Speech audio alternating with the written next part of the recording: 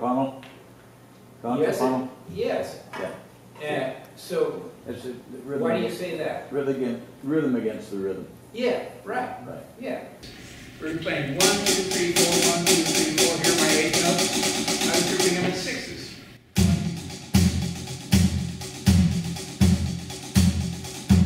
Rhythmic ideas that run against the grain for a long time create tension too. And if we start them and end them at the perfect spot, it's tremendously satisfying. We come back at the top of that blues chorus and boom! Drop a crater in the ground like that, right? and oh, thank goodness he finished that thing. Right? You know, sometimes it's like, oh, the pain just ended, you know. But that's what we do as musicians. We inflict a little bit of hurt on people in addition to the pleasure, right? Just a little. Yeah, so let's do it again, and now that we've talked about it a little bit, you'll hear those 3-beat phrases, and see if you can tell that that's 8th notes that I'm playing, and see if you can follow along in the form, in the blues, 12-bar blues form. I'm going to do it for a whole chorus. Second chorus we play, I'm going to launch into this thing. A little quicker this time, so I don't have to be in that no man's land of whether the 8th notes are swung around. 1, 2, 1, 2, 3.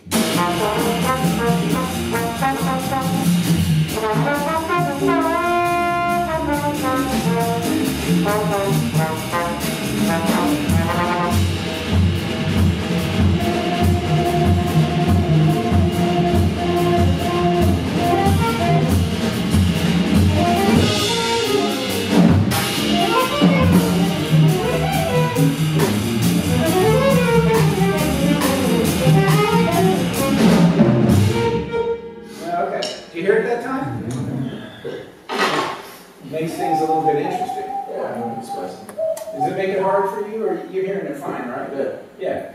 And when I practice those things, I will not launch into an idea unless I have the proper papers to do it. And I check myself out on these ideas. If I can't sing the melody or the bass line and know exactly where I'm in the form, I got no business doing this stuff. I'm not going to be out here getting lost and getting everybody else lost with me. So I can sit there and sing a bass line or sing the melody, a simple one, and play all these ideas. If I can't, then I'm not ready to use them. So all you guys should be able to keep a melody in your head, even sing a melody while you're playing interesting ideas that are, and creating tension and resolving it and whatnot. Any questions about that so far? Yes. As you're developing that, you sort of chart out, okay, how many 3s can I fit in this before I got to come back? Yeah, in the practice process, we do all kinds of charting out, mapping out these ideas. Well, it's a 3-beat thing, 6/8 notes, and so when's it going to come around? And it really helps to put pencil to paper and think, all right, I'm going to start working this out. I'm going to start using just a short burst of this, you know. It's a 3-beat phrase. So a good place to start is, I'll just start on beat 2. Say I'm doing a 2-bar phrase I'm practicing. I'll start on beat 2 of the second bar. I got 3 beats left. We do a lot of counting backwards when I'm doing this stuff, right? So I'm going to start on beat 2, and I'll play this 3-beat phrase, and that will drop me off on the top of my phrase. So the way I might practice that would be something like this. I'll first frame it up. I won't play the idea. I'll just show you the start and stops. Put my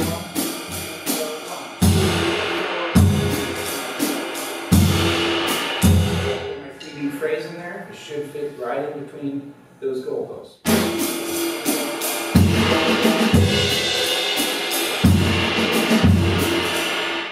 If I want to double the length, I'd be 6 beats.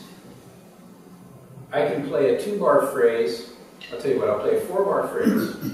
I'm going to play 2.5 bars a time. That leaves me a bar and a half at the end, 6 beats. So I'm going to get that length together to make sure I can hear that.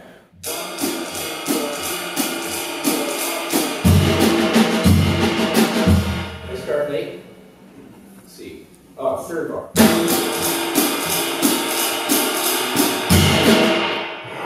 Yeah, bar and a half. 2.5 bars a time.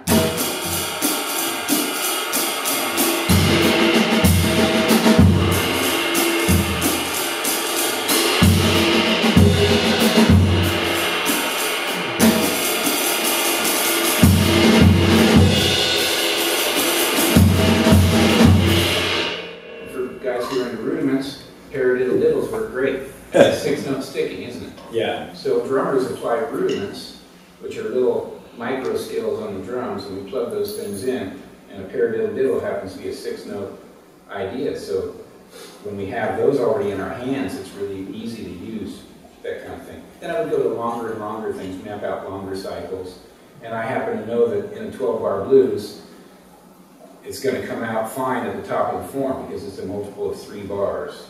3 beat phrases will repeat every 3 bars. 1, 2, 3, 4, 2, 2, 3, 4, 2, 2, 3, 4, 5, 2, 3, 4, 5, 2, 3, 4, 7, 8, 9, 10, 11, 12, 13, 14, 15, 16, 17, 18, 19, 20, 21, 22, 23, 24, 25, 26, 27, 28, 29, 30, 31, 32, 33, 34, 35, 36, 37, 38, 39, 40, 41, 42, 43, 44, boom, comes out perfectly. But it helps to have that information in advance, or else you kind of have a heart attack when you're launching into the idea. You know, so this is what practice is for. You know, we get used to these ideas and we work them through. And I use a lot of play-along tracks to test myself on these things. So I have things like, you know, bass lines and different rhythm section play-along tracks, and I also use a metronome that way to make sure that I can hang with these ideas and I don't have to, I'm not going to get lost. Anytime we use any kinds of ideas like this, the real challenge is to play the idea, this tricky thing, but we don't want to go into a tunnel to do it. Any of you feel like when you're executing a musical idea and it's really challenging, you sort of suddenly block everything else out around you and you get very myopic, you go into this dark tunnel of focus on the skill that you have? That's an indication that you don't really have that skill well enough developed in order to play it really musically. We need to do what I call shrinking down that task. If I'm playing an idea that requires all my attention to the expense of listening to the band and knowing where I am in the form and evaluating my dynamics and evaluating whether this is actually a tasteful thing to be doing right now, then I shouldn't be doing it. I need to be able to listen. I need to be able to play heads up, eyes open, and hear what I'm doing. And in a sense, it's sort of, you kind of have to have an out-of-body experience a little bit, kind of get above the band and go, okay, is this working? You know, just like I'm listening to somebody else. That's really, great musicians can really do that. They can really evaluate the sound of what they're playing with the rest of the band. And as we're learning these things, we tend to go inward, and all we hear is what we're doing, and then we hope that we come out of that tunnel, and Dom and I meet up, and we have some clue where we are together. Right? Yeah, hopefully. Yeah. But ideally, we're connected the whole time. We're not even in a tunnel. We're out and open. We can hear each other. We can see each other, and I can tell, you know, if something's happening, I can make little adjustments. Because unfortunately, when most of us are young and we're taking music lessons, maybe we have piano lessons and we're playing a duet with our teacher, we're often said, don't listen to me, just count and play your part. Just keep good time. We practice with the metronome, and if you execute your part, we'll both meet, sort of like blindly mapping something out and hoping that we meet over here. Well, wouldn't it be easier, instead of blindly mapping it out, if we could actually see each other and adjust like we move around the world, like good athletes work together. They watch each other, they can see, they have a sense of each other.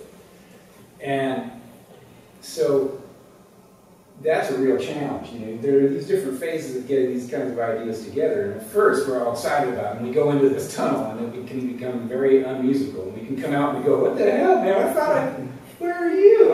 This is disappointing." You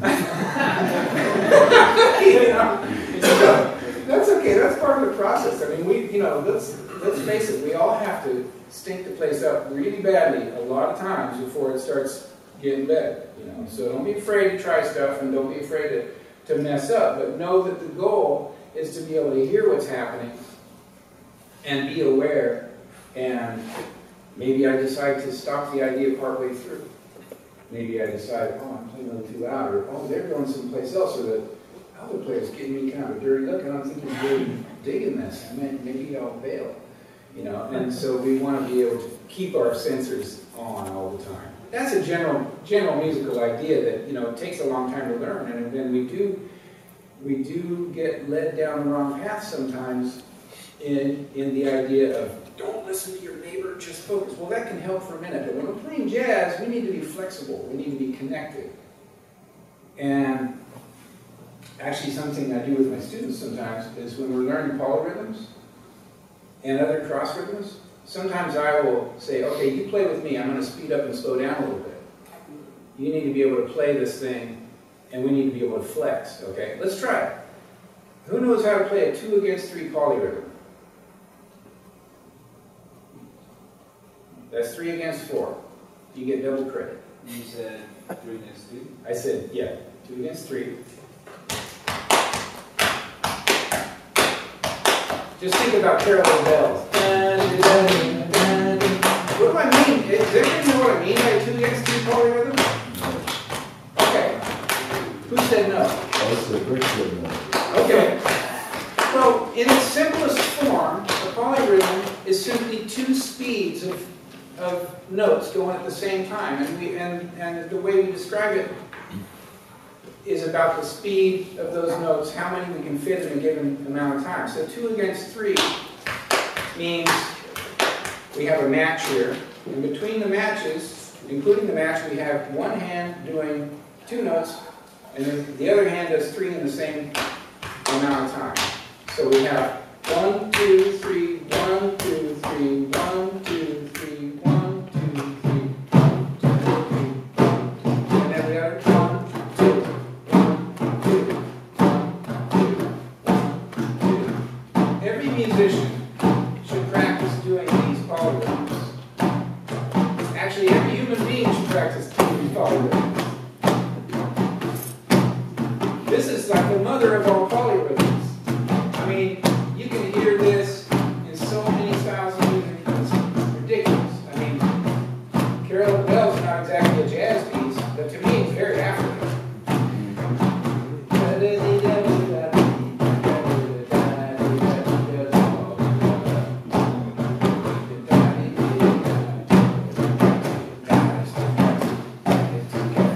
A lot of music would have this polyrhythm when it might be written in 6/8. It's not a coincidence that 2 times 3 is 6. 1, 2, 3, 4, 5, 6. 1, 2, 3, 4, 5, 6. 1, 2, 3, 4, 5, 6. 1, 2, 3, 4, 5, 6. To really plot out this polyrhythm, we need to be able to count to 6. 1, 2, 3, 4, 5, 6. 1, 2, 3, 4, 5. Everybody try to be doing this. I want to see you guys struggling with this. Nobody's sitting still. If you want to, you can just pick one side or the other. You can pick sides. Do the 2 side,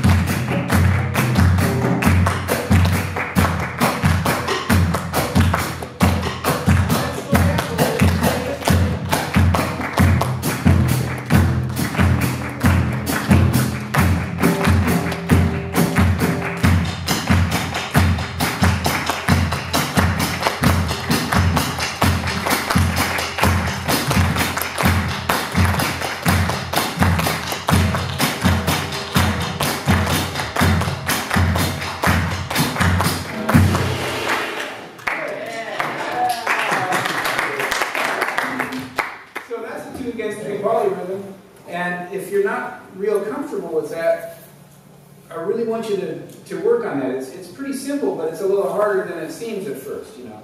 And if you can hear that, there are a lot of rhythms that will no longer be threatening to you. You'll hear kind of the key behind a lot of rhythms that are going on. Here's another one. It's a little trickier, but it's a 3 against 4.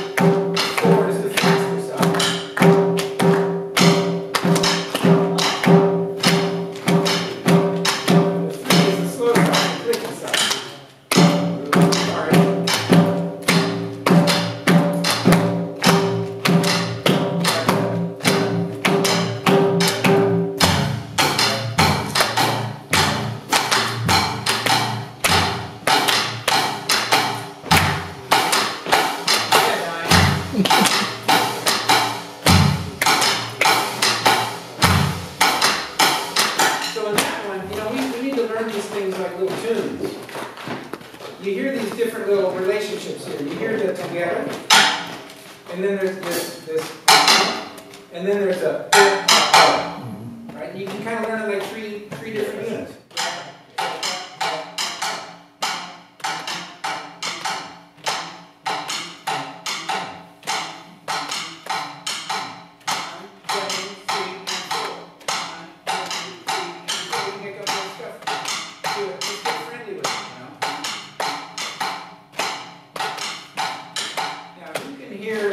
What the rhythmic grid would be, the net underneath those that would catch all those notes, that subdivision, the fast clapping that you guys were doing earlier on the 2 against 3. Somebody try to clap that.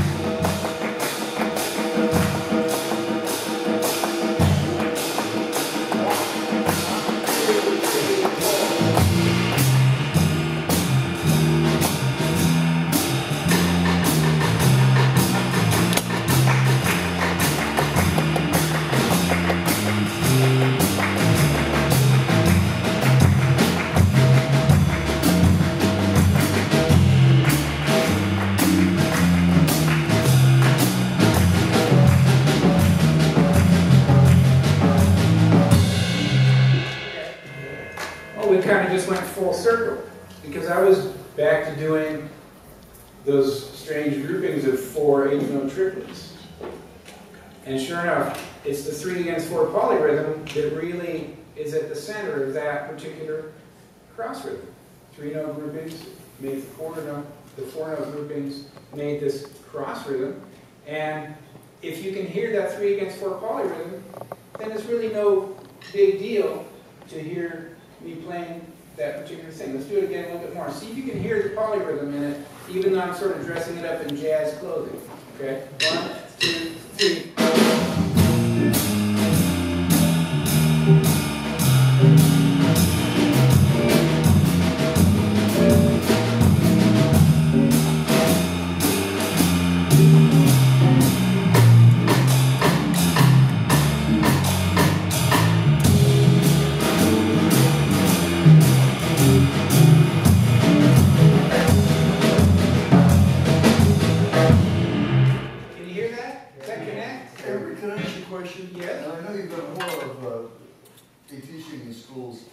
What you're talking about, could you present some of this to a middle school, Arden Middle School? Yeah, that's a pretty progressive school. Okay, a pretty progressive school. Could you present this to them, or is this like high school stuff? I don't think it's ever too soon to present polyrhythms to people, and I don't think they have to be very sophisticated musicians or of a certain age. I think the best way to learn these things is really like a little tune, you know.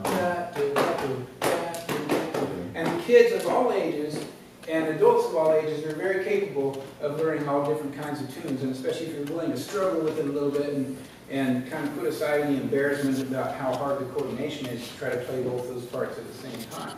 You can teach polyrhythms through songs, like Carol of the Bells, and kids play that all the time at that age, right?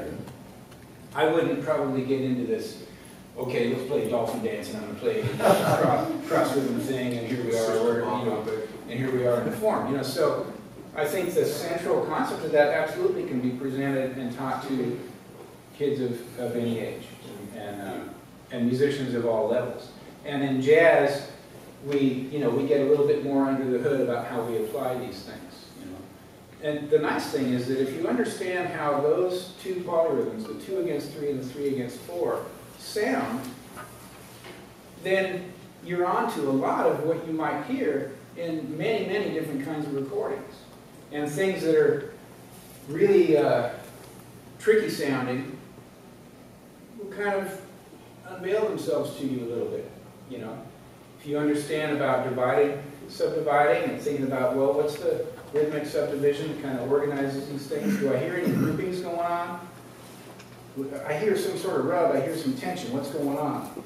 And if you're willing to explore those things, you can really learn a lot about rhythm, and you can enjoy hearing those ideas, and you can start trying them in your playing, A lot of jazz musicians are interested in metric modulation. Who knows what metric modulation is? 5, 6, 6, 4.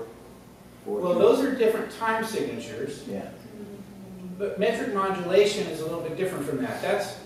Metric modulation is maybe where we're playing a tune, and suddenly it sounds like we go into a different time signature, we play a different speed, but it's often what we call implied time.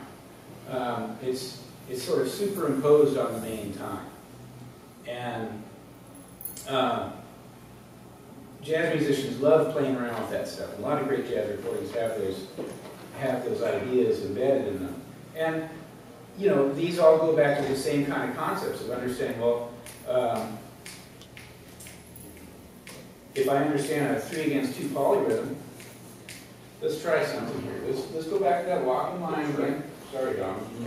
We can play the same thing over and over. That's great. Okay, so and I'm going to try to do a little metric modulation just as an example based on that 3 against 2 polyrhythm.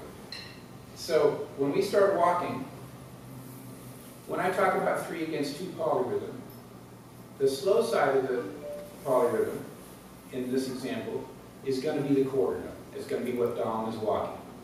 And I'm going to go faster. I'm going to play 3 over that.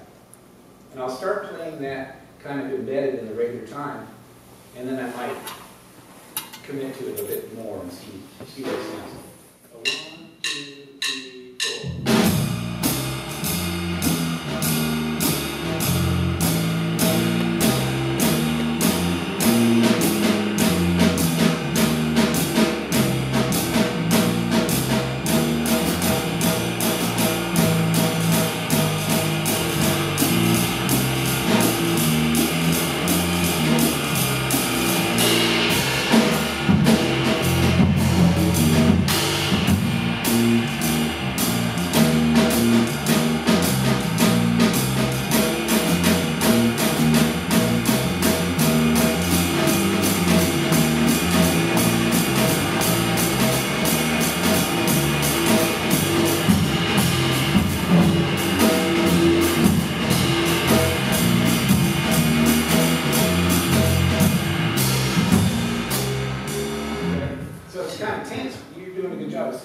4. Is that what you wanted me to do? Yeah, that's okay, good. So I was going to try to take Yeah, on that. let's try it again. This time, play what you feel. Go ahead and jump in with me. Okay. Just know that you're going to have 6 beats to the quarter note. I mean, to the bar. To the We'll see walking what line. happens. Yes, go ahead. 1, 2, 3, 4.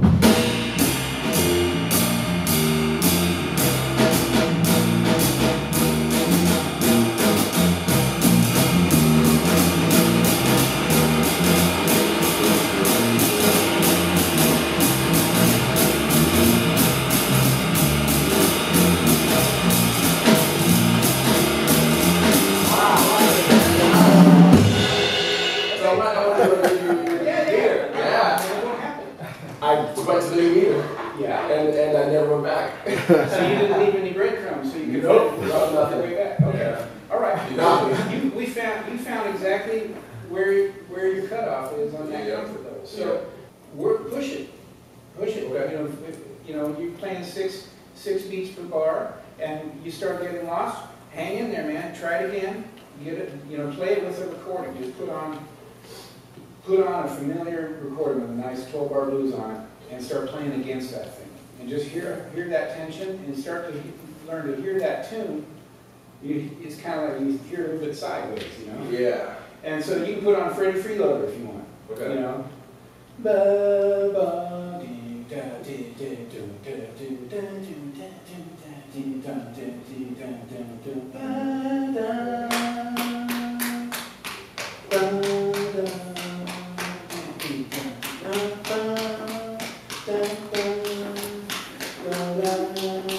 Right? Yeah. And if you're smart, learn to sing it while you're playing that line out, because that's an indication that you can be eyes open, ears open, head up, and really listen to what's happening when you're doing that kind of maneuver. Okay. It's simple, but see, you're unlucky. Yeah. Because I play drums, I don't have to make the changes. Yeah. I don't have to worry about, oh man, I'm playing all these shapes, and I know I'm playing 4 bars on the 1, Yeah. and you know, and then I'm going to the 4, and when you go to the 4, well now how many notes do you have to play? Yeah. And have mercy on you when you start doing, you know, modulations that are 5/4 and stuff like that. Yeah. So, Why did you realize? Tell them. see, he's got the hard job. So when you're making the changes, you know, that's what I'm talking about. It's called harmonic rhythm, right? The rate at which the chords change in a song. And you can play around and you can divide it up in different ways, but generally the way we do metric modulations, the harmonic rhythm stays the same, right? So we might go into this thing that feels a lot faster, but it doesn't mean that 16 quarter notes later you're on the 4 chord. Right. Right? So you got to do a lot more math, and that's a lot trickier. And if you want to, you know, the great rhythm section that played, most of the guys who played on Dolphin Dance, the tune you guys played, Tony Williams and Ron Carter and Herbie Hancock, they were some of the big pioneers on a lot of this stuff. Right. And if you listen to a record called Miles Smiles, and the way they play footprints on there is one of my first introductions to them monkeying around with that time like that, you know, and really taking a number of measures, you know, like 6 beats, and just think we could do 8 in there. We could kick it down and do only 4 in there, and they're messing around all the time, and being very playful with the time in there, in a very natural and communicative way. And you know, they don't play those ideas all that accurately at first, you know, but they listen to each other and they adjust. Those guys never go into that dark tunnel. They never lose sight of each other. They listen and adjust. Questions? This kind of spurs the improviser too to get out of boxes, you know, like 4-bar phrases or 8-bar phrases, and go past that and start somewhere new and those kind of things. Yeah, because sometimes we get a little bit stuck in certain kinds of phrases and certain lengths of phrases, and it's hard to find a way out. Sometimes the rhythm section can provide a little different current, and it's refreshing, and you can kind of jump into that. Now, at the same time, we don't want to force these ideas on people if they're not going to be helpful. You know, the improviser, as great Benny Green schooled me on one time, the customer is always right. The improviser, the vocalist, there's always somebody who has the floor, and you need to respect that person's position and serve that person. Yes, there's a give and take, but it's very important to not get so into our own thing that we're running right over the person who's supposed to be creating a beautiful solo or delivering a song. Yeah. So you're saying like this dark tunnel, like if you go into this tunnel, then you're not, you haven't become skilled enough to use that, you know, practice in the song. So with that being said, say you do get out of that tunnel, you practice a lot and are able to do things like this, and then you're playing with people not as skilled or as like knowledge in that form, does that mean, oh, don't play that? Or does that mean like try and work them through it? That's a fantastic question. Always the overriding guideline needs to be what works right now with these people I'm playing with.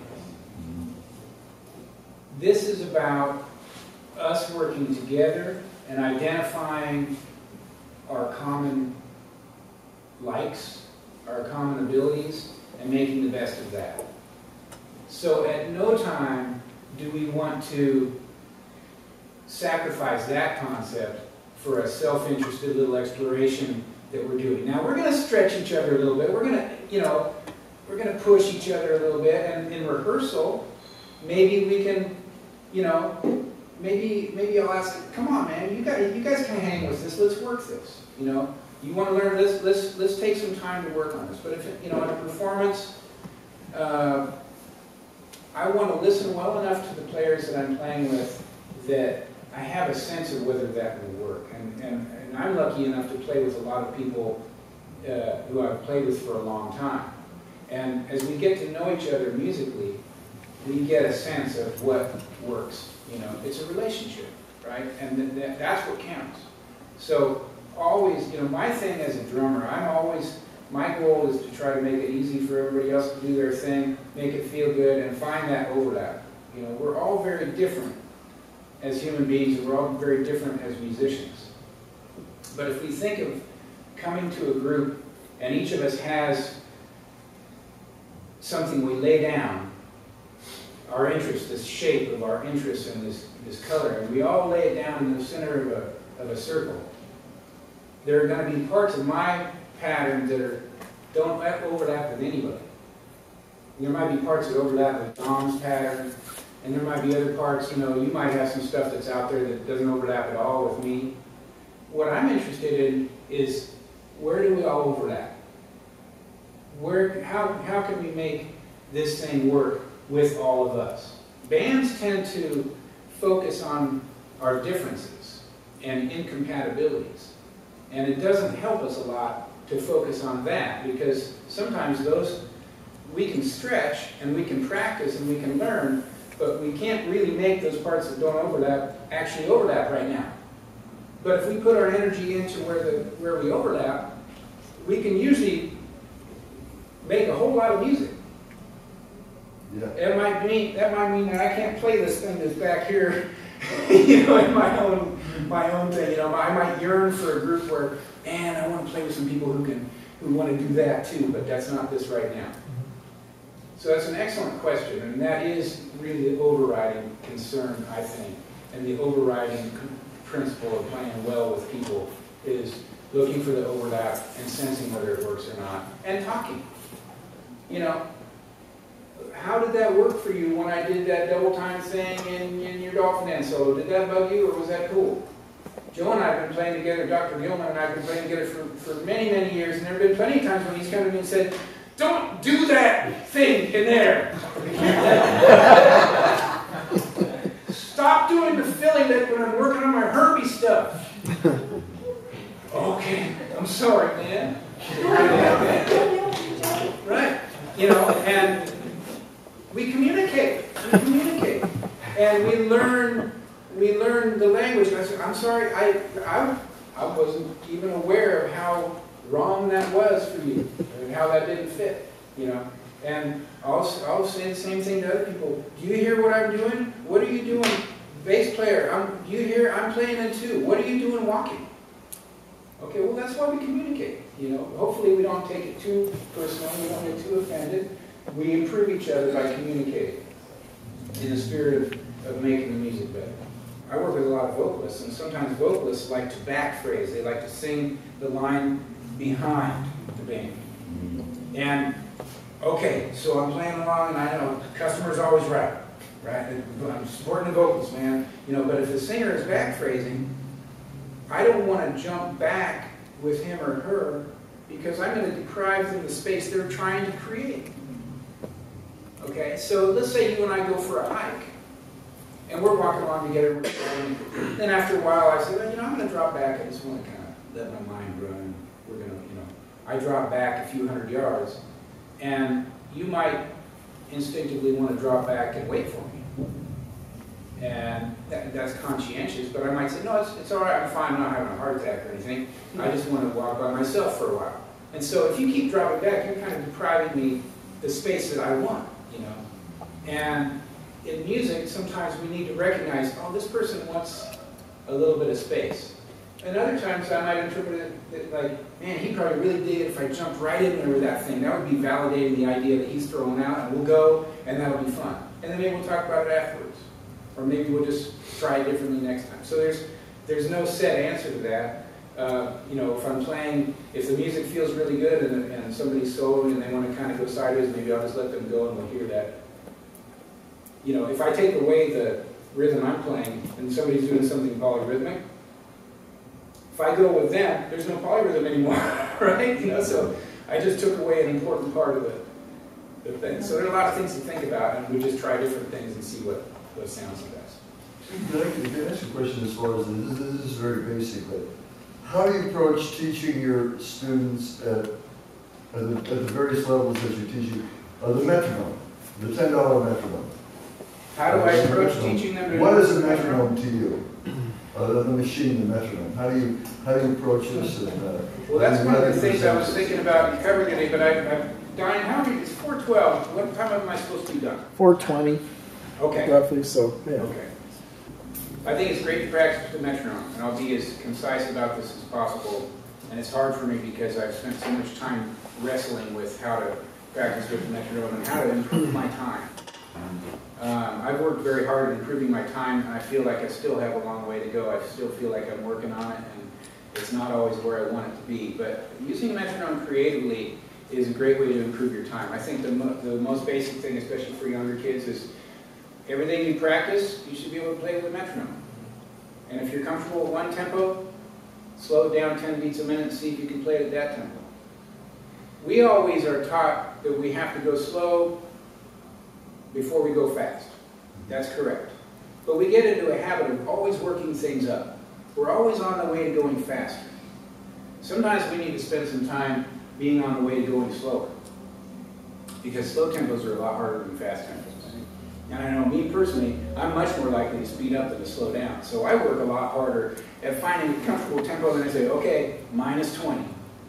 I'm going to slow that thing down and see if I can hang. And oh my goodness, I'm so much less comfortable. And I gotta make friends with this tempo now and learn all the tensions involved. I'll give you 2 ideas that will help your more advanced students and help you guys as you work on metronome. So when we start playing with the metronome, we usually play with something like this. Sorry about that. Is that a good volume? Yeah, that's fine. So you practice your piece like this, and you're getting good with it, right? Okay, I'm gonna make you walk some more. Doesn't have to be blues though. Yeah, that'd be a boost. 1, 2, 3, 4. So maybe you're singing, or maybe you're practicing, improvising on the piano or a saxophone, or maybe you're playing time on the drums, maybe you're playing some cross rhythms. So when you want to get to the next level of sophistication on working with a metronome,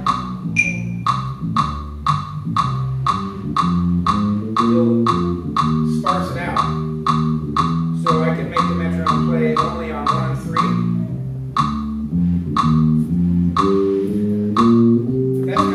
That's kind of non-swinging, so I'm going to make it 2 and 4. Get comfortable with that.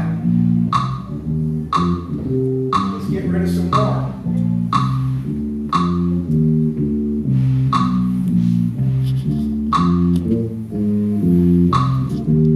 Now, if you can practice a bunch of stuff with a metronome that's sparse, it's much harder to use the metronome as a crutch. Good adjustment.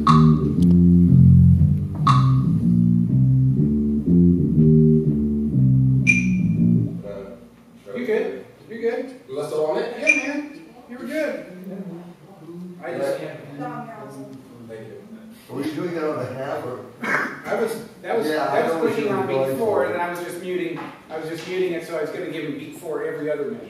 Oh. So here's the How how about So the I had four? real quick here. I had a very difficult personal journey working on my time where I realized, oh man, I came to this spot where I realized when I was about 18 or 19, mercy, I got to work on my time. My time is terrible. I got to work on my time. So what do you do when you work on your time? You work with a metronome, and at that time, drum machines were brand new, and so I worked with drum machine a lot, and I worked so hard that I could actually hang and play along and stay with it and play whole tunes with the drum machine. I was all excited. And then this crushing realization came to me that, great, I learned how to play along, and I've surgically removed my spine in the process. You know, in other words, I'm following, and I'm not owning the time anymore. I'm chasing this thing, and I've gotten good at chasing it, and I sound really passive, and there's no conviction in my playing. And so then the bigger challenge unveils itself to me, and that's like, I need to own the time still. I not only need to play better time, but I need to own it. I need to generate this time from within. I can't use this little device as my boss. And that's where using it more sparsely happens, and that's where turning it off and generating the time for yourself and feeling the time really comes into play. So be careful when you're using metronome, because you can learn to follow really well, but especially for drummers and really for every musician, we really need to own the time and we need to feel it. We don't call it a feel for nothing. We use our body to feel the time. And when I can feel the time, trust me, your body is a much better friend, a much more honest friend to you when it comes to time than your head is. So pay attention to your body when you're playing and feel time. And when you have confirmation from a metronome or a drum machine or a track that you're in the pocket, take a picture of that. Feel that and try to recall that when you play. Okay, so we learn these things in phases.